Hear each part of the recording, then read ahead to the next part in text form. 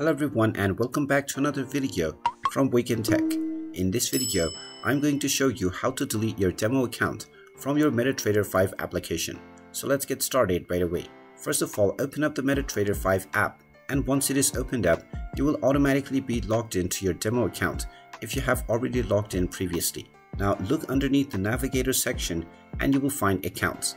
Click on the plus icon and you will find the MetaQuotes demo option. Once you click on the plus icon within this, you will find your currently logged in demo account. Just right click on this option and now you will find the delete option. Go ahead and click on delete and you will be asked whether you are sure that you want to delete this account. Tap on the yes option and now your demo account will be deleted from your Metatrader 5 application.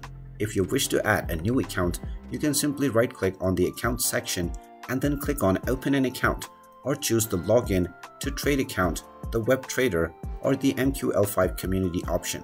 After choosing these options, you can enter your credentials and log back into your account once again. And there you have it. That is how you can delete your demo account on the Metatrader 5 app. If you find this video helpful, make sure you hit that like button and subscribe to our channel if you haven't done so already. Also ring that notification bell to never miss another update from us. Thank you for watching and I will see you again in the next video.